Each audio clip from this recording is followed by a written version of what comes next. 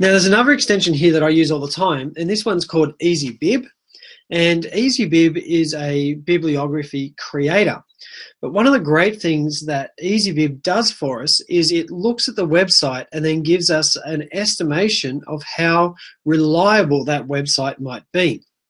So in my Wikipedia website just here, I simply find the EasyBib extension in my Chrome browser. I click it and I get some options. So I could cite on EasyBib, I could view the bibliography, and it says here our credibility rating. This website may be credible. Okay, so it's saying that it might be credible. Now, if I went over here to National Geographic and did exactly the same thing, you'll see here that WSET now says that our website is credible. So there's different ranking features that enable EasyBib to tell your students if they think a website is credible or not. Now, I've put in your doc just here a resource to see, to know if a site is credible. That's a site that EasyBib have created where they show you what they look for to determine if a website is credible or not. So two Chrome apps and extensions there that are really handy. Now, underneath here, I've also given you some websites to teach site credibility. So here, for instance, here's a great website. Let me just drop it over into this Chrome account.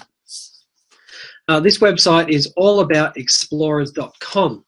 Now, when your students go to allaboutexplorers.com, it looks like a great website. It has some nice images and graphics about it. I can find out about different explorers. So I'm going to go to Explorers A to Z, for instance. And then here, I might want to have a look at someone, Christopher Columbus, for instance. There would be a name that some students would know. So I'm going to click on Christopher Columbus here.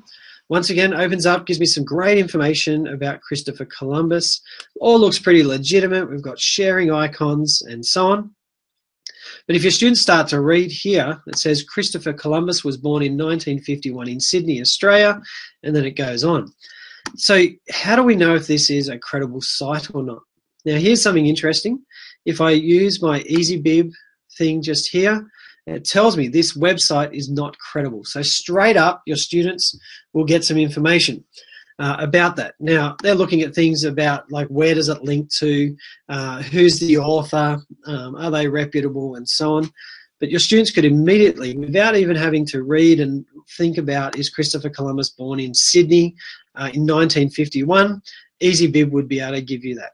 So you could create a lesson for your students, send them off to one of these websites, and part of the deal is that they need to find information. And then at the end of it, hopefully they've found out that maybe this wasn't right because they've checked other websites and so on. But you never know. So a couple of things that would alert students, it says here Christopher Columbus was born in 1951. Down here it says in 1942 he set sail. That doesn't make sense. He returned in 1939. So there's just some ways that you get your students to be able to scan the page and see what's happening there.